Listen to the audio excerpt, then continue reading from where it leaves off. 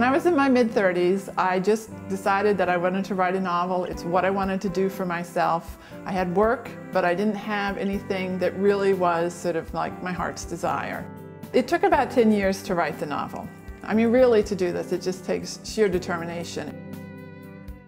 When I first started writing this, it had to come out of something that I knew at least some. So my father's always been a fascinating figure to me. As a matter of fact, probably most things I know about him are fiction anyway, because he doesn't really talk that much.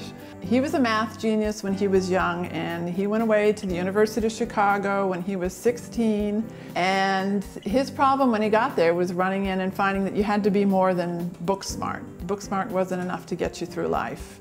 And it was really my exploration for what it's like to just not be the same as anybody around you and how you learn to handle and go through that. I mean, I sort of imagined that this is maybe not exactly what happened to my father, but maybe this is kind of what he went through as a kid growing up. In my novel Life After Genius, the main character, Mead, is inspired by my father. He's a young genius who is 18 and a week away from graduating from college when his whole world changes, and he does what any young boy would do. He runs away and he goes home, only to run into more problems when he gets home. The first version of the story, I really did write Mead very much as my father really is, but people who read it didn't find him very believable. But I found that the more I fictionalized him, the more believable he came. So that's how Mead was born in many stages. However, it did stay true to who my father is, in the sense that my father does use a sense of humor, and much of my sense of humor comes from him. And I wanted to reflect that in the novel because I see it as a survival skill, really, for somebody who doesn't fit in with everybody else. They'd much rather have people laughing with them than laughing at them.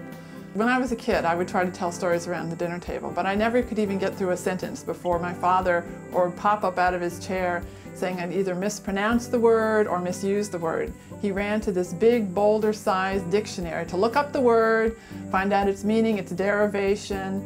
By the time all that was done, the story was completely forgotten, and I didn't even think I could write an entire sentence, let alone an entire novel. But I did. I did. For a living, I design book covers.